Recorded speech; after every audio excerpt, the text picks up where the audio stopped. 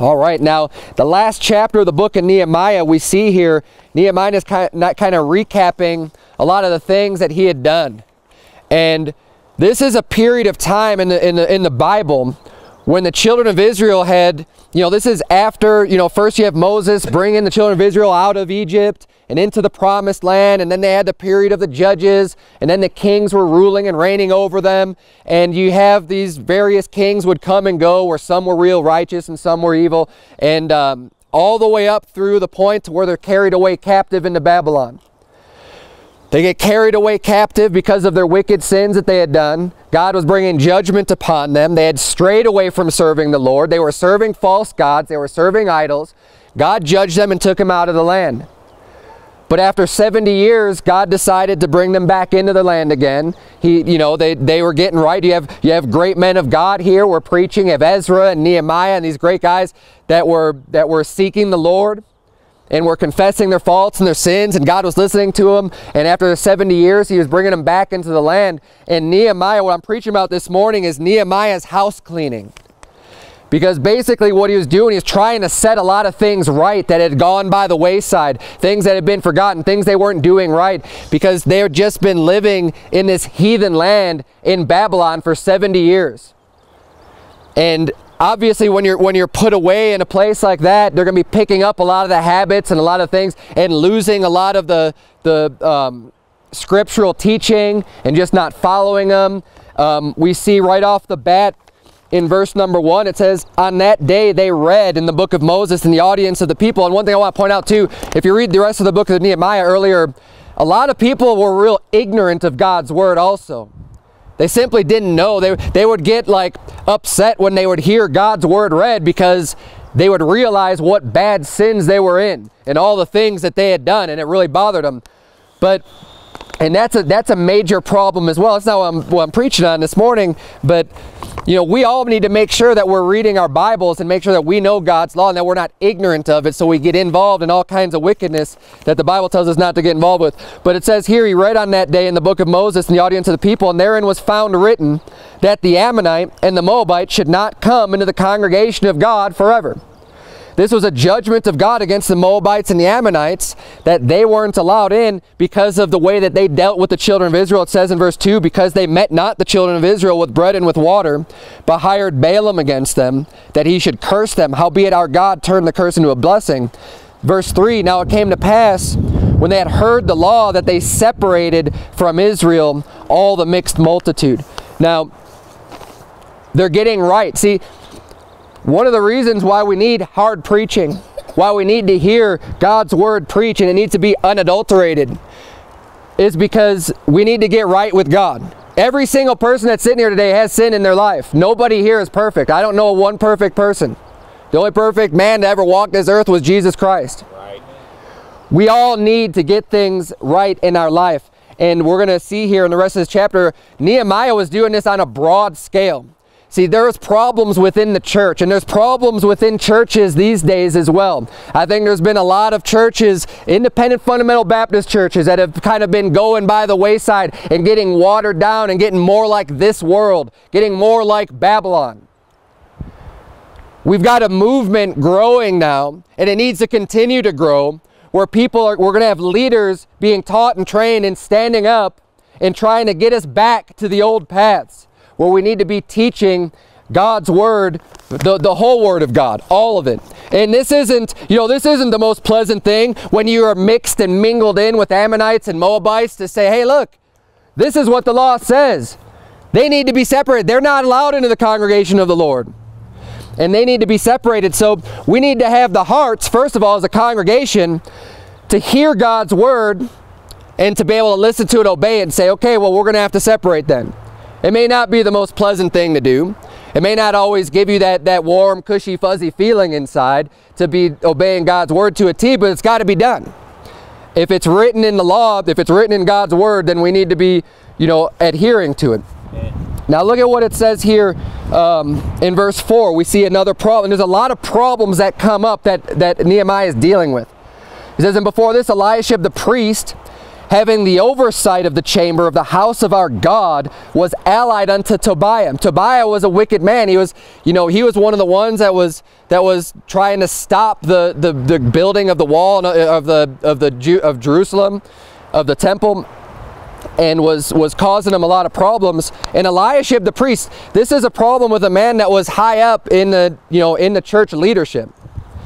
This is someone that, he was a priest. He had the oversight of the chamber of the house of God, and he was allied unto Tobiah. And it says here, when he had prepared for him a great chamber. So he made him this nice place to live, where before, it says aforetime they laid the meat offerings, the frankincense, and the vessels. So this guy is just basically getting all this benefit that the priests were supposed to be getting. He was getting all this, the tithes of the corn, the new wine, the oil, which was commanded to be given to the Levites, and the singers and the porters and the offerings of the priests. Verse 6, but in all this time was not I at Jerusalem. Nehemiah saying, look, I wasn't here for all of this. This was going on without me being aware of it, because I wasn't even there.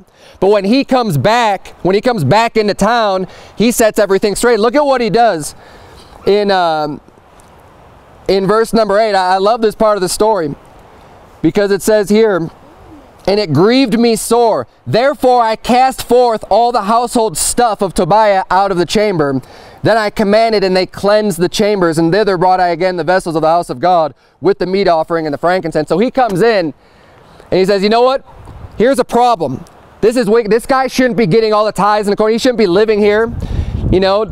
Eliashib the priest, he shouldn't have been allowing this to happen, but I'm going to set it right. And he goes in, he takes all of his stuff, he says, well, it's moving day, and he just casts it all out of that room and that chamber that he had prepared for him.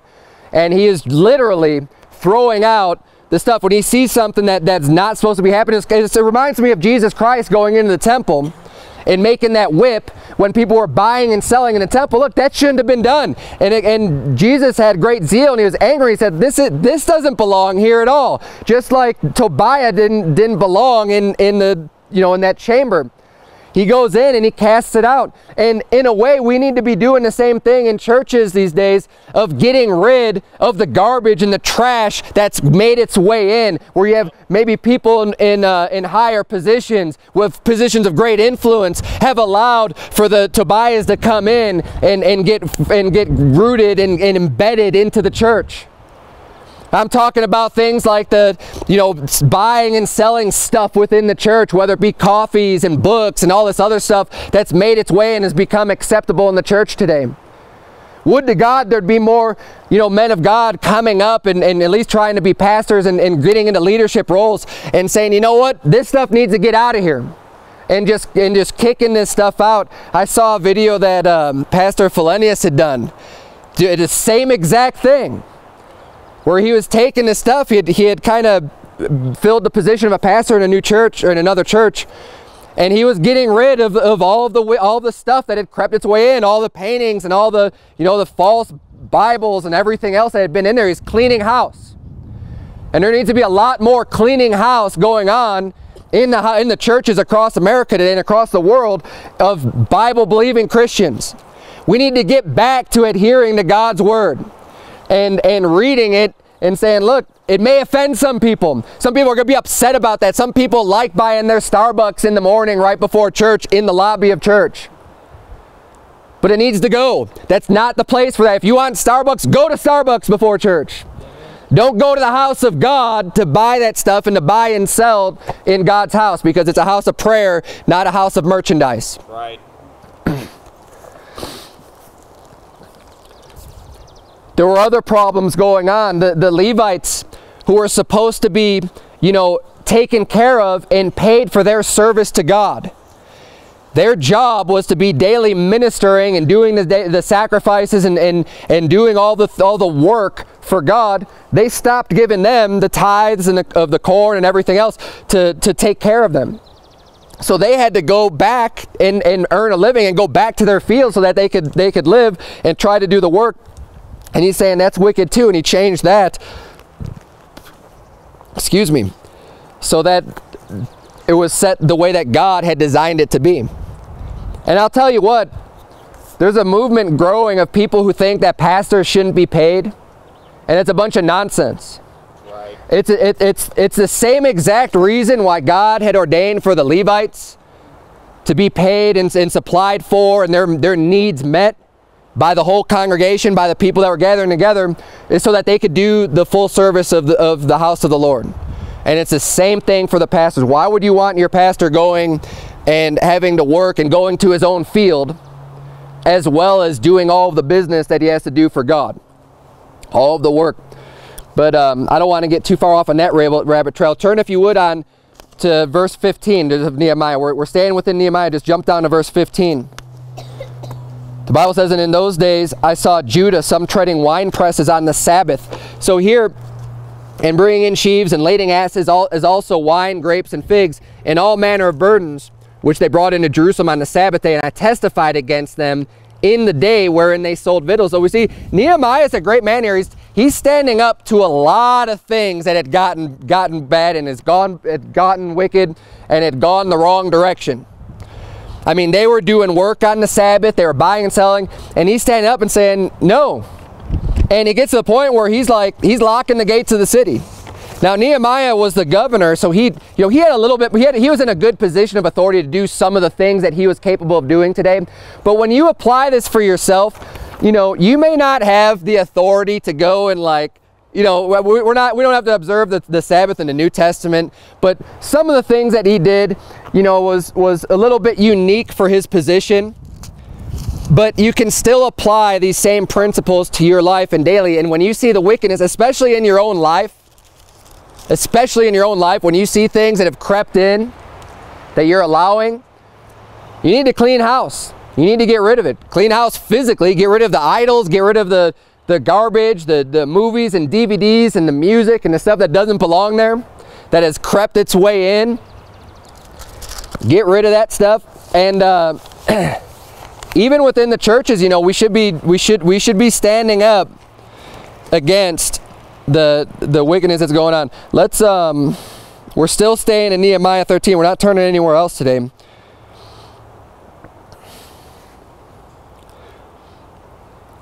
But it got to the point in verse 21 where he says, then I testified against them and said unto them, why lodge ye about the wall? If ye do so again, I will lay hands on you. From that time forth, they came they no more on the Sabbath.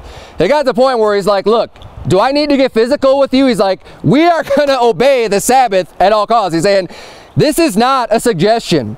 This is a commandment, and we here in this house, in this city, we are not going to allow for the buying and selling, and if it means me putting hands on you, then that's what I'm going to do. And again, he was in a he was in a unique situation being the governor and definitely having the authority to do such things. But still, it's the attitude that he had that we need to look up to, of not being afraid, for one, of confrontation. We live in a society today where people are very afraid of confrontation. And I don't think it's always been that way. And what's sad is especially when it's the men who are afraid of confrontation. It's getting kind of backwards, where it's more likely that you'll find a woman that's willing to have a confrontation with someone than a man. Yep. I'll give you a test. Here's an example. Next time you go out to the store, when you just walk through, just start looking people in the eyes and look how many people just look away. You don't have to say anything to them. And you don't have to give them a weird stare, but just make eye contact and look at them. And so many people are afraid to they don't even want you looking at them. And I think there's a lot of things involved with that in our society, with the men just kind of becoming more effeminate in general and being pushed through the media, through the music, of just this kind of sissification of men. And it's true. I mean, the movies are doing it. They're trying to make you think that, like, oh, the soft-hearted guy, the guy that's willing to open up his heart and cry and all this other stuff, like that somehow that's what the girl wants and they like this stuff. It's like, no. Be a man. All right. And men, now look, I'm kind of digressing, but the point is, men shouldn't be afraid of confrontation. And in the Christian life, you're going to have a lot of it. And you can't back down from it. We need to get over this. We need to get more Nehemiahs to lead this way and to set things right. And even just individually with your own personal sins, with your own personal house cleaning. If you're a man, if you're a husband, and you find that there's some wickedness in your house, maybe some Hollywood movies or something, but you're afraid of what your wife might think if you were to get rid of that, that is wickedness. You need to be able to overcome that, and as the head of the household, be able to say, you know what? In this household, we're going to serve the Lord, and there's not going to be any wickedness here. We're going to take this trash and burn it. We're going to get rid of it. It's going to be gone. This is the way things will be done in this household. This is the way things are done in our churches. Or they ought to be. This ought to be the way you treat sin in your own household, is that you're just going to get rid of it, not worry about and be afraid of the confrontation. Say, oh, well, I don't know what they might get angry. We might have a fight. Look, you might have to have a fight about it. There might have to be an argument about it, but especially as the man, you need to say, this is the way things are going to be. This is the way it is, because we will not allow wickedness in this household.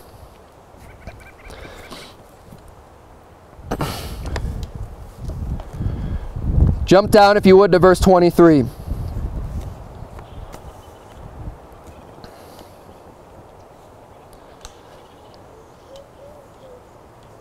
Actually, no, jump down to verse 30. I'm going to wrap it up with this. He says, thus cleansed I them from all strangers, and appointed the wards of the priests and the Levites, every one in his business. And for the wood offering at times appointed, and for the first fruits, remember me, O my God, for good. Now, if you notice, we read the entire chapter before we started the preaching.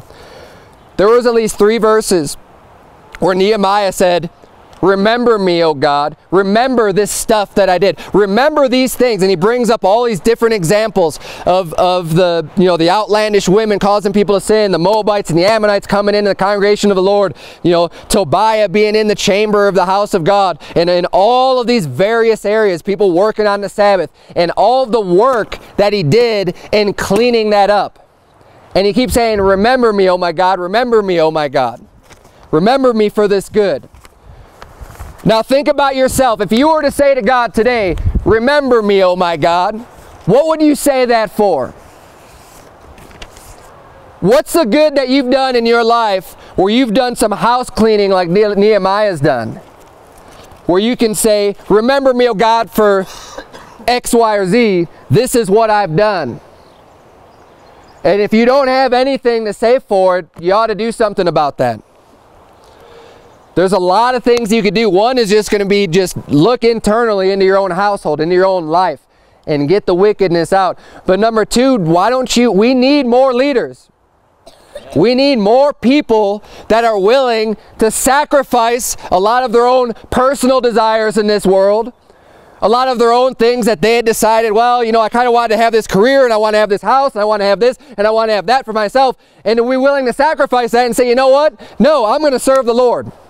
I'm going to stand up and I'm going to serve God because no one else is doing it. And we need way more people cleaning things up and getting us back into the good graces of our Lord.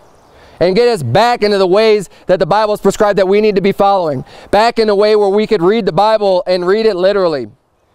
And not try to explain away all of the things that you don't like about it.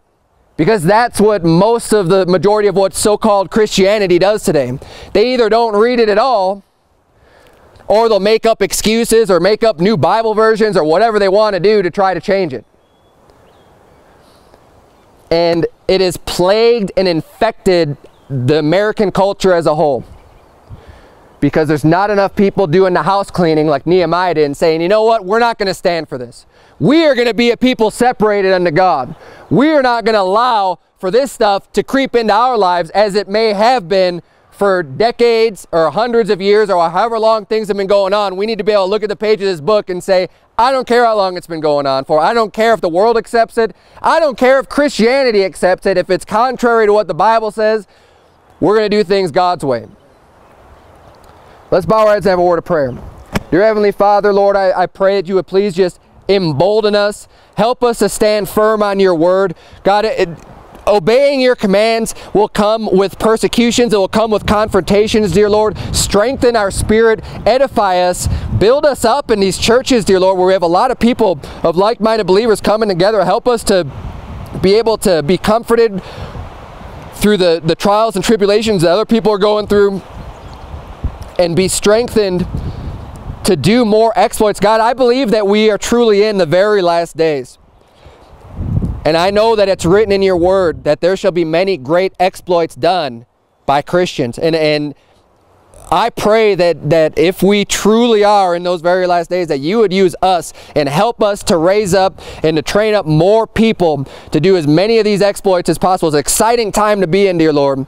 I pray that you please strengthen us, help us to get back as close as possible. Give us the wisdom, give us the knowledge, dear Lord, of your word. We have a heart that's desirous to serve you.